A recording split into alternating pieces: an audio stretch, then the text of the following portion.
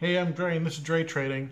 Forgive any droopy lip type stuff going on or slurring any of my words. I had some dental work done, and I might have a little bit of a Sylvester Stallone lip going on. I'm not sure what I might look like talking. But it was kind of a flat-ish day. I guess up for the Nasdaq. The Nasdaq was up around 130, and the Dow was kind of crazy. I think we were pretty good on the Dow for most of the day. But near the end of the day, it was basically flat. I think it was up two. And the same thing with the Nasdaq, but the Nasdaq was a little bit better. Nasdaq seemed like it was a little bit like all over the place, jagged throughout the day. But at the end of the day, I think it was for the most part kind of near where it was for most of the day. But still, it's green in a month that I figured we were going to be doing more selling. Maybe earlier in the day, I was a little bit more confused as to what today meant because, yesterday was fairly good, and today was looking fairly good. So I was really starting to question, is like, did we hit the bottom? Are we actually going to be going up for the rest of the month? But it kind of like trailed off at the end of the day, at least for the Dow, maybe the S&P 500 too.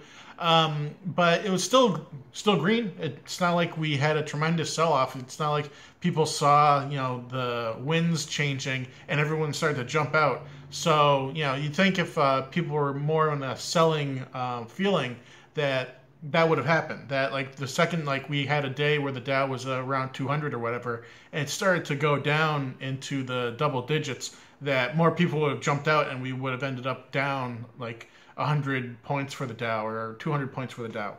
But we didn't. We stayed flat. And I guess, something can be said about that. But there wasn't really much news on the day. I wasn't able to catch much of anything.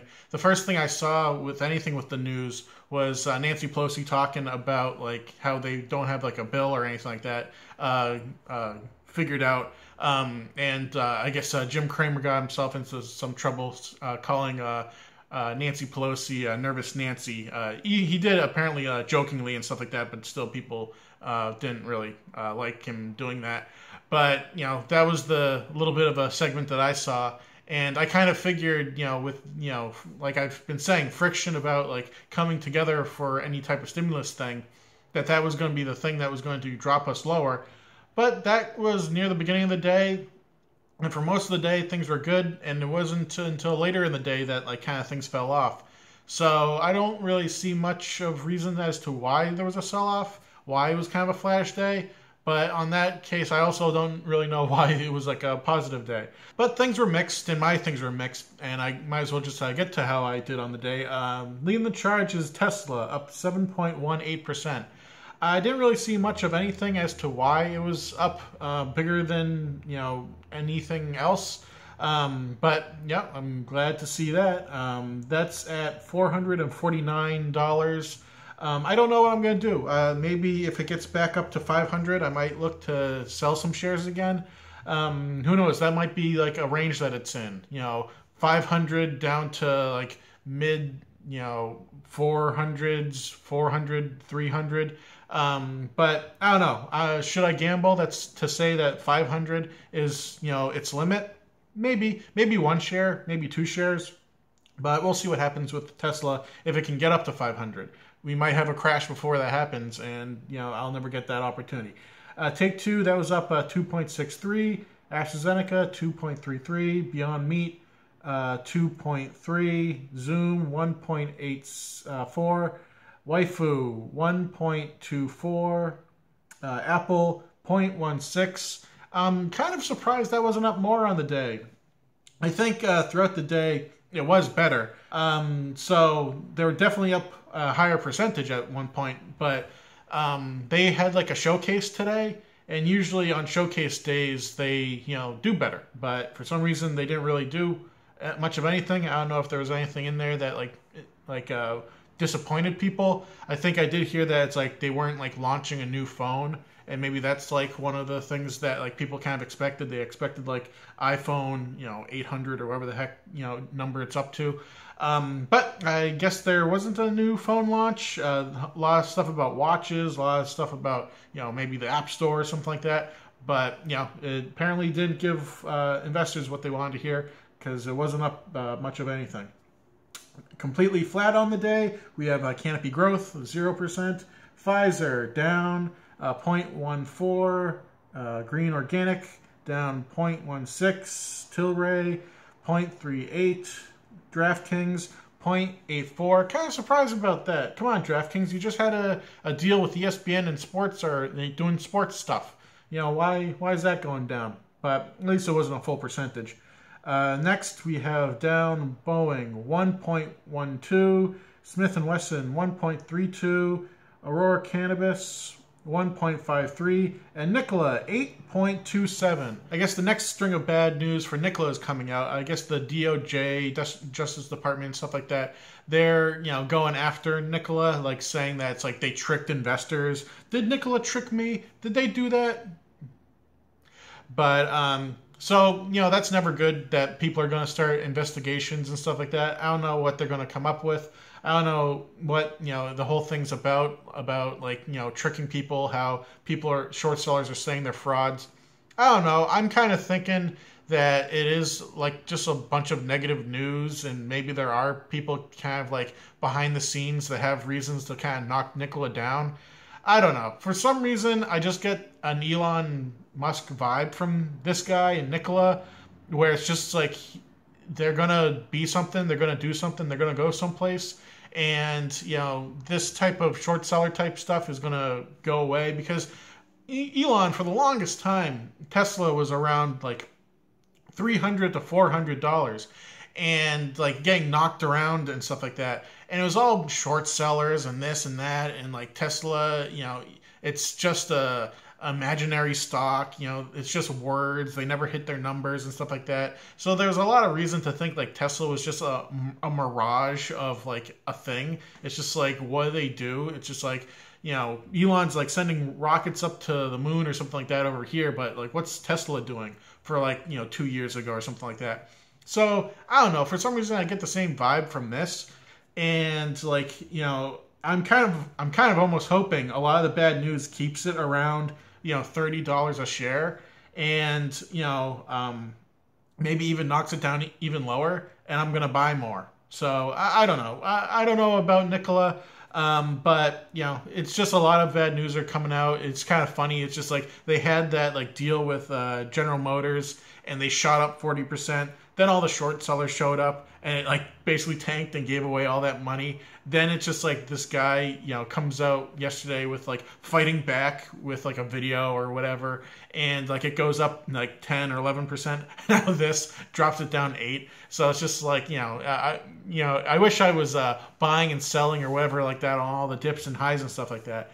But I'm not, partly just because of that whole watch sale type thing, but. No, I am just kind of like holding on to it, and I think it's going to be something someday.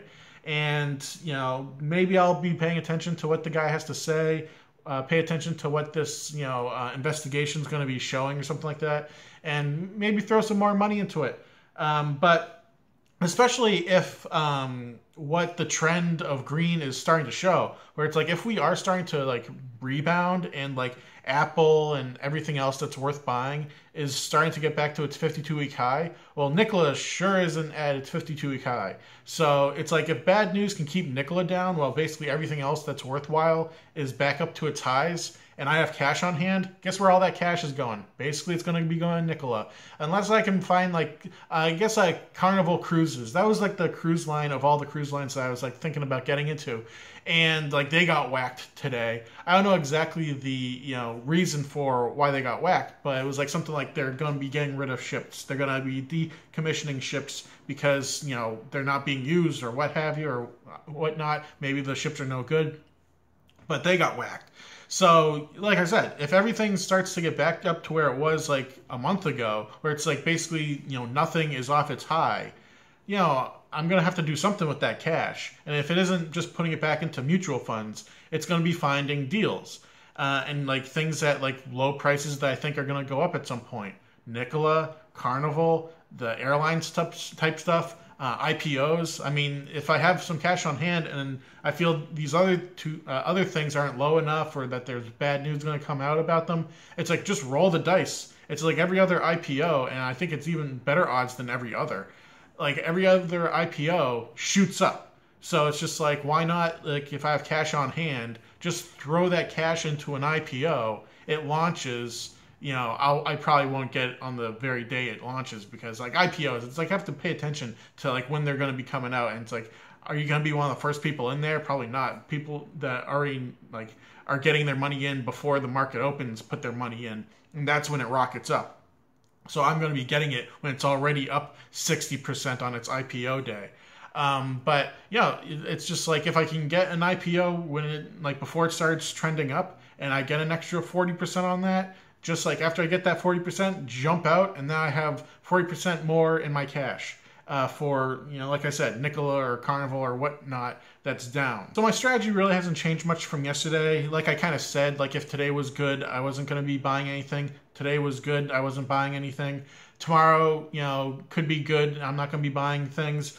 But maybe if tomorrow is good, and especially if it's like a definite good day, that might be enough for me to say, I think the September is not going to be as bad as I was figuring. That like at least September is not going to be a repeat of March, because I don't think we had like 3 good days in a row with March. We had like down 2, up 1, down 3, up 2, down again. It's like 3 good days in a row. I don't know if we had many of those, but especially if tomorrow's a really good day, or just like a good average day. If it's a flat day, we don't learn anything. If it's a down day, we again kind of don't learn anything, because that's not on trend. If it's a down, then we'll kind of know. If we end on Friday bad, like really bad from where we are, then it's just like, okay, first week is bad, second week is bad, this week is bad. So yeah, we're not doing too well.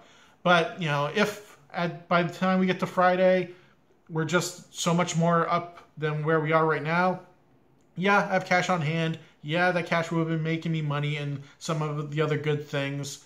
Yeah, I missed an opportunity getting them lower, but there's plenty of low things that you can get with that cash. Don't want to chase things going up high, because God knows if I think that the selling is over, and on Friday basically Apple's just 5% away from its high, I'm just like, oh, I'll just have to put all those shares back into Apple. Monday's going to end up tanking, and I'm going to be kicking myself. So, I'm keeping my cash on hand. If it was a mistake to put cash on the side, I'll just buy things lower and, see what happens. But today was good to flattish. Got my dental work done. Hopefully I'll be better tomorrow, but we'll see what tomorrow brings. All right.